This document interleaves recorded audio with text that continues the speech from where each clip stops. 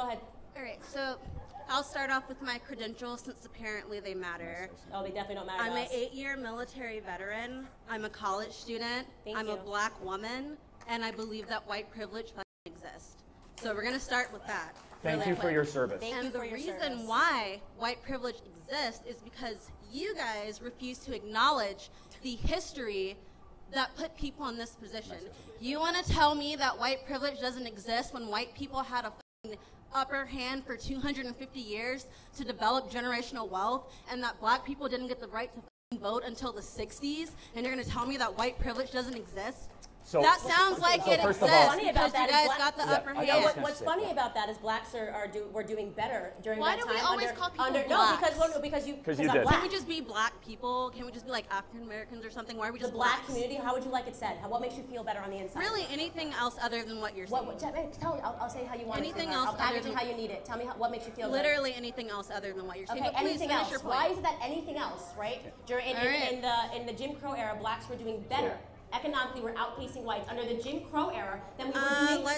It probably has to do with the fact that we had our own communities before the fucking KKK came and burned them down. The KKK were Democrats, but give me a second. So after $22 trillion of government handouts and a black president after how many years of slavery and 44 white presidents, 44 white male presidents, 97% white male Congress. So you're actually the reason why people like us can't do well, because they sold you our oppression and you bought it. Blacks were doing better under the Jim Crow era. If you acknowledge the oppression of other people, we can heal from it. No, we can't. But if you want to ignore it, we won't have anything happen. That's not how this works. Dialogue and acknowledging things doesn't make us suddenly rich.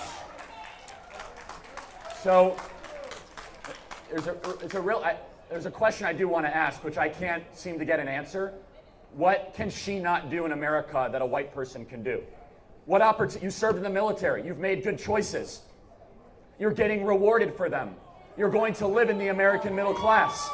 What privilege do I have that you don't have that is based on skin color, not on wealth or socioeconomic status? Please. The fact that you are sitting here with like little to no education trying to talk to people about white privilege is white privilege. Tell me one thing I said that's wrong, and don't use an argument from authority. Make a good argument. I have a degree. I'm arguing from authority because I'm telling you my life experience. That's not your life experience. Name that's a degree. Really? I'm sorry. Did you live my life? That means nothing. Did you live my life? That's a degree. You're not smarter than him because you have a degree. Just so you know that. That's a fallacy. I can do. That's a fallacy. Name one thing that you can't do that I can do. I don't know. I can't make a whole $1. What? You can't? Why? Oh my God. You're trying to tell me in the military women aren't paid the same as men for equal work? In the military, up until 2 years ago, women weren't even allowed to do most of the jobs that men Answer the question. You just said you couldn't make $1. You said you could not make $1. You served in the military. Not to mention that people in the military actually get paid a bullshit wage, but we're not going to talk about that. Now we're moving on. Let's talk about nothing to do with skin color. That you want to say that everyone in the military what can I not paid do? a shitty wage, so that makes it right. Lie, and they also sell. There's so many different ways they sell you your oppression, and she has purchased all of them today. So right now we are on sexism, right? So she's saying that I can't make a full $1. Yes, you can.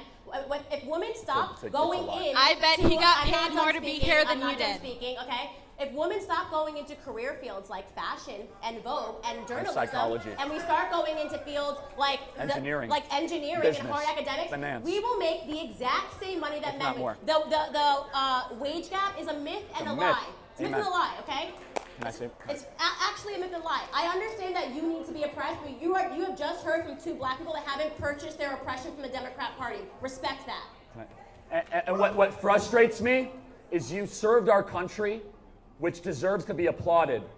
And you have lived a life of a victor, and you have the gumption to tell me you're a victim without evidence. You were not able to cite one thing that you cannot do that I can do.